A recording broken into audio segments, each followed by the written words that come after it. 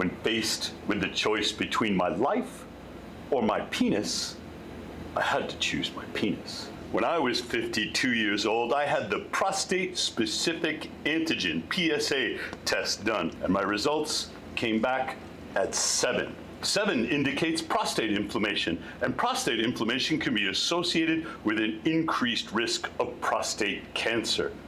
So I went straight to the internet to try and understand, and it took about 20 minutes of me Googling around to convince myself I was gonna die. In my mind, I was faced between the choice of dying from cancer or undergoing a series of operations that would leave me with permanent erectile dysfunction. That's when I got serious about ice baths. Every day I got into my Morozko. I did 2 to 4 minutes at freezing temperatures just like this. I got out and I got a little exercise. 4 months later, my PSA had dropped from 7 to 1.8. And 1.8 indicates no elevated risk of prostate cancer.